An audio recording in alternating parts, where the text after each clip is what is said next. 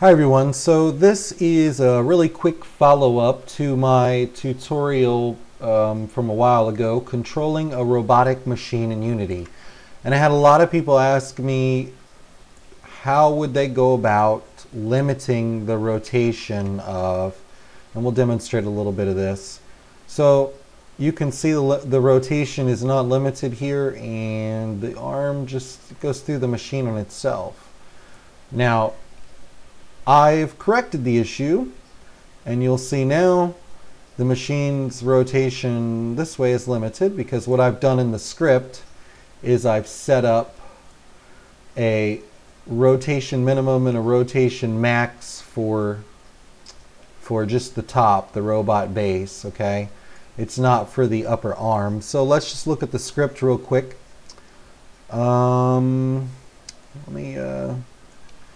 So let me uncomment this. This is what we were doing originally, which was just taking this robot base, which is just a transform. It's kind of like saying transform rotate, and nothing in the X, nothing in the Z, but let's rotate in the Y by this turn rate, which is kind of the speed you could set, and by the slider value when you're dragging that UI slider. So what I did was I went ahead and just commented out that direct rotation, and I said, all right, well, let's look at just like a base rotation here, this robot base. Actually, let me zoom in. I forget in my tutorials to do this for you guys. So, Control++. And the shortcut is not working for some odd reason. So basically we have these three new variables here. We need a base rotation, and it's private, so it's hidden. We don't ever need to see it. This is just an internal, it's keeping track internally of what rotation it's at. So, okay, so we're saying let's take that, and by default, the rotation of the base, which if we look at robot control here, the robot base is this platform here. We want to rotate just this platform here. It's rotated Y around 0, so that's the base rotation for that, okay? But we want to add to that 0, and we want to say take the slider value and basically the speed, that turn rate, and let's make the base rotation that value, okay, times our slider, so it'll move based on that. Then we want to take that value that we have from you dragging the slider that we're getting, that's updating, and we want to clamp it, math F clamp, okay? We want to take the base rotation, and then we want to set a minimum and a maximum. That's what MathF clamp needs. A lot of the times you'll see it like this, hard-coded numbers in here. So the rotation would have a minimum of -90, a maximum of 90. But we want to have a lot of versatility to where you could set these values in the inspector, which you can right here. I've set them to 45. So we used variables in there instead. And then here we just tweak the Euler angles, which is, quaternion rotations here. Instead of doing just this direct rotation we were doing earlier, we're adjusting the Euler angles. And we're saying, all right, let's create a new vector 3 for X, Y, and Z. Let's take the transform, robot base, which is that base, and for X, it's whatever its Euler angles rotation is for X, and for Z. And the only one we want to tweak for the base is the Y rotation. Rotates around Y. So we use that robot base Y rotation, which is set up here at the slider. So I don't know if I rambled or made any sense, but when you drag this slider, it rotates, and the MathF clamp is functioning. So we can also, let's go in here and set much wider rotation values. Okay. I'm going to drag it, it'll go all the way, it'll go quite a bit further, see? And it's limited. Okay?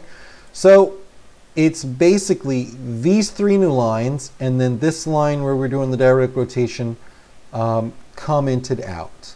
Okay? So by seeing that, you realize how you could set this up for the upper arm using this same setup for the upper arm. One of the only differences about the upper arm is it's rotating around X here. This is the X, Y, Z. Okay, so your base, let's just go ahead and do it. Let me just suck it up and do it. So I'm going to hit Control C, and we're going to go down and paste it, and we're going to say we've got to create a new variable here. Robot upper arm X. We're going to steal that slider value. We're going to steal that turn rate. Whoa, my copy and pasting was wigging out. Copy that in. We can comment this out. No more we're not going to do the transform rotate method. Okay, let's paste that. And we don't want to rotate the robot base. We want to rotate okay, robot base. I don't want to get ahead of myself. I'm going to hit save. I realize we're going to need to copy the variables as well. And put that in there. I'm singing, I'm humming Christmas music. It's a little ridiculous. Okay. We'll make that the robot upper arm X rotation minimum, and this one the max. And I'm just doing a lot of copy and pasting. The minimum. The max. Okay, let's look. Robot upper arm X rotation. Okay, we're not using that. We're using that. So we want to clamp the robot's upper arm. Okay, to a minimum for the upper arm, to a maximum to the upper arm. Oh, we're not adjusting the Euler angles of the robot base. We're adjusting them for the robot upper arm. So let's see here. The robot's upper arm X rotation is going to be added to by the robot upper arm slider value times the upper arm turn rate. Okay, correct. The robot upper arm X rotation is going to be clamped. This value is going to be clamped between a minimum and a max. Then we're going to take that robot upper arm's Euler angles, and we're going to do nothing to the X, do nothing to the Z. Rotate base Y. Oh, yeah, we don't want that. We want to take this value. Control C. All right, and I'm going to go File. Well, I already hit Control S and save. So get a good look at that. Pause the video. Get a good look at this part of the video here to copy the script. And we're going to wait. Okay, it's automatically by default clamped to 45. Let's see if it clamps. Something's not right. That's rotating the same way as this is. Look at that. That is wicked looking. Okay. Aha! I put this in the Y, but it's an X rotation. Oh, okay. So there we go. That's the correction. We wanted this to rotate around the X. That was my mistake, not the Y. Let's give it another try. Okay, we're clamped in Y. Let's see if we're clamped in the... Oh my goodness. Look at that. Beautiful.